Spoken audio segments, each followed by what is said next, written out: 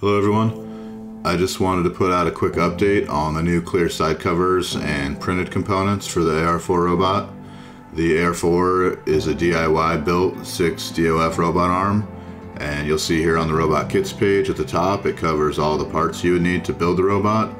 This explains the combo kit, the motors and drivers. You'll need to install a gripper of some type, or that might be a tool holder for whatever your application is. There's an electronic servo gripper option and there's a pneumatic gripper option on the robot kits page. There's also some icon pop-ups here that explain the components that you'll need to build the robot. The main goal of this project was, building the lowest cost solid robot possible, and part of making that possible is being able to 3D print as many of the non-structural components as you can. That's all your covers, your wire passages, the spacers, as well as the electrical enclosure. So I really encourage everyone to have a 3D printer. It's just an awesome tool to have at your disposal. It's been invaluable for me being able to design and create and print anything I need.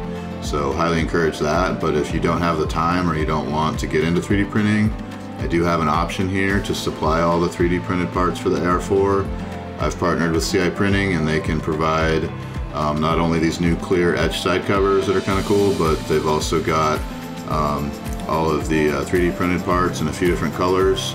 So I've put links for all those products here where you can get those direct. Just like the motors and drivers, I don't mark those up or add any cost to them. Trying to keep this project as low as cost as I can. I also wanted to point out we have a new online build manual for the robot. So there's a link here on the robot kits page as well as on the downloads tab. You can also just download a full PDF version if you like. I also want to point out there's a few new sections on the kit pages. You can see here it's got the specs and some additional information. So check out these new clear covers and the other components for the robot, and please reach out to me if you have any questions that I can help out with. Thank you.